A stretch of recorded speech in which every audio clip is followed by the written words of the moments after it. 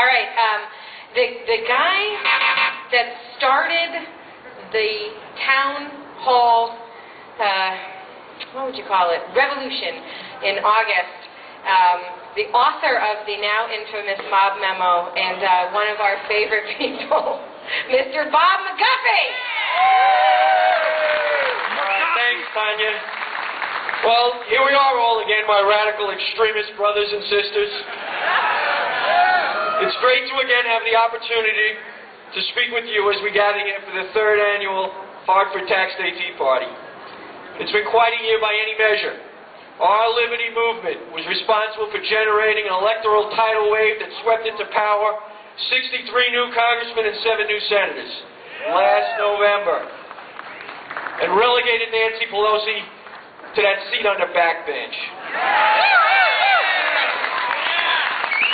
They called us racist, but it was the left caught intimidating voters at the Philadelphia polls.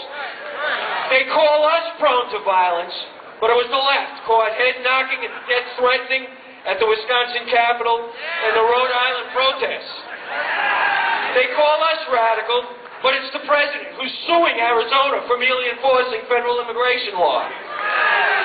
It's the president who's in contempt of court in Louisiana for refusing to rescind his ban on Gulf deepwater oil drilling. And it's the president deciding not to enforce the federal defense of marriage law.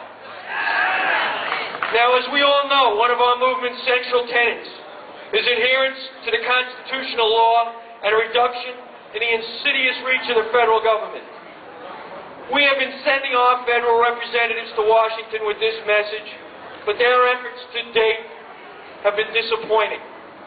But thank God for the governors, our heroes of the Constitution, starting with Brewer in Arizona, McDonald of Virginia, Perry of Texas, Christie of New Jersey, Kasich of Ohio, and yes, Walker of Wisconsin.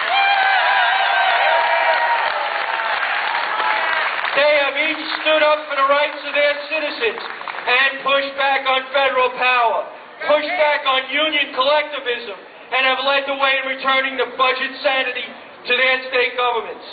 Remember, the states created the federal government, granting it limited, enumerated powers, and reserving the balance of those powers for the states and the people. We can stop the insidious encroachment of federal power through our state houses. We need to encourage people in this building to come out from under their desks and start reclaiming our God-given rights for the citizens of Connecticut.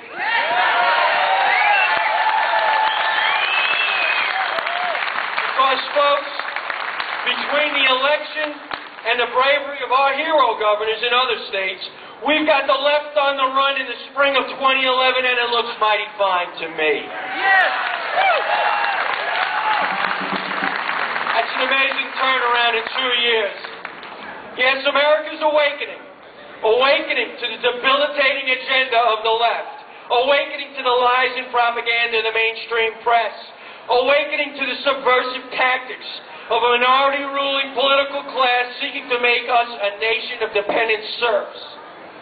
We must welcome these newly awakened patriots into our movement.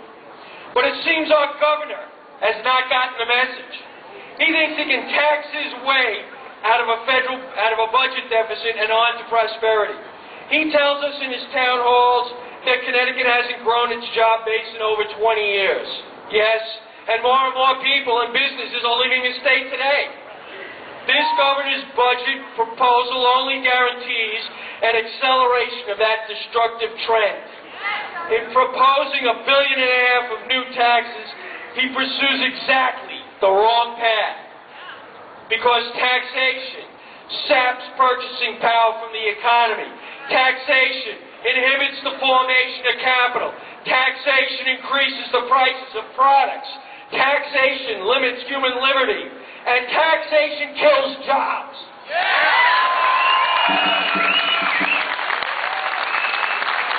Remember, according to the Tax Policy Center, the top 1% of households pay 40% of income taxes. The top 10% pay 73% of income taxes. But unfortunately, the 47% of U.S. households pay virtually no federal income taxes.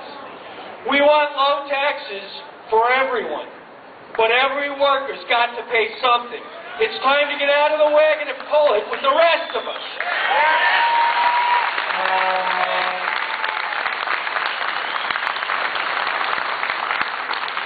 Malloy's tax strategy will deliver to this state the decimation that liberal rule has wrought on big cities like Detroit, and he'll create our own homegrown versions here in Bridgeport and New Haven. Taxation and the accompanying state dependency has wrung the vitality out of these communities and imprisoned their residents. And they need to be liberated from that destructive dependency. Indeed, we're all desperate for liberation. Liberation from government economic intervention. Liberation from restrictions on domestic energy production. Liberation from overbearing regulation. Liberation from socializing the healthcare industry. Liberation from currency inflation. And liberation from a federal government that's spending us into oblivion.